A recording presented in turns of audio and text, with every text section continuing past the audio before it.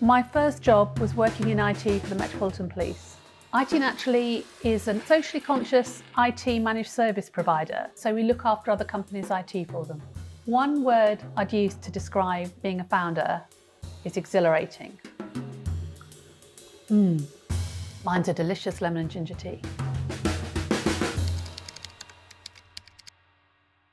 Julie Bishop, take one. I'll have succeeded when? I actually think we already have.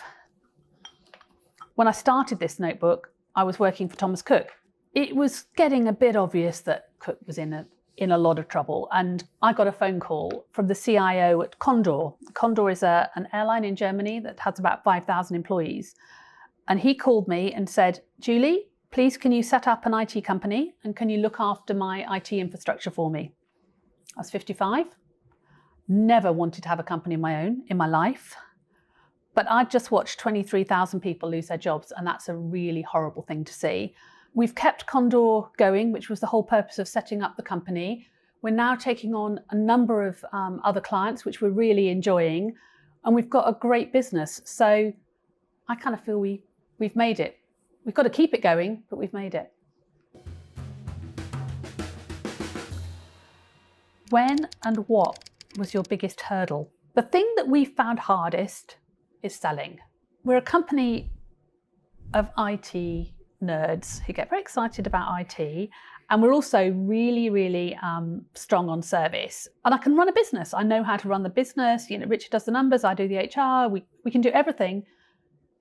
But selling, it just felt really difficult to sell because you're trying to persuade other people to buy into what you're doing. And I know a lot of founders are natural salespeople and they can sell, but they have other bits that are their challenges. For us selling has been our challenge. Considering we're rubbish at selling, we sold about 1.5 million of new contracts last year. But the first year, I was just embarrassed. Sustainability and social good, nice to haves or business critical. Whether I call them business critical or not, I don't know, but they're critical to me and therefore essential to the way that I run my company and the way that I run my life. I'm a Christian. My faith drives all of the decisions that I make. So the way that I want to treat people, the way that I believe in people and want them to grow, believing in the planet, becoming carbon neutral, all of these things are a really key part of my faith.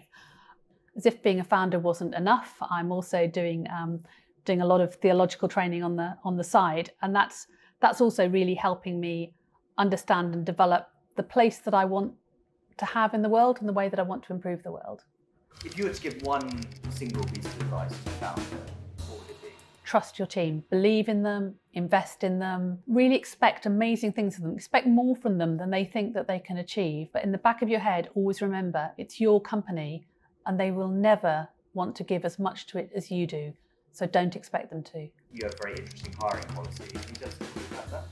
Yeah, we believe that everybody needs a chance. Just because you've got a good educational background doesn't actually mean that you're any good at IT particularly. The key thing is attitude. Do they have the right attitude to be part of our company?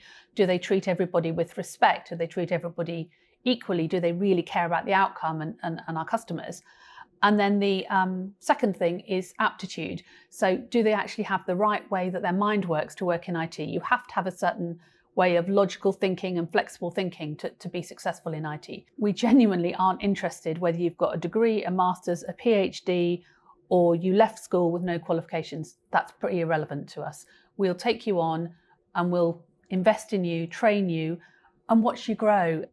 I think one question you could have asked is, do you regret the decision to become a founder? What would your answer be? Absolutely not. It's been great fun.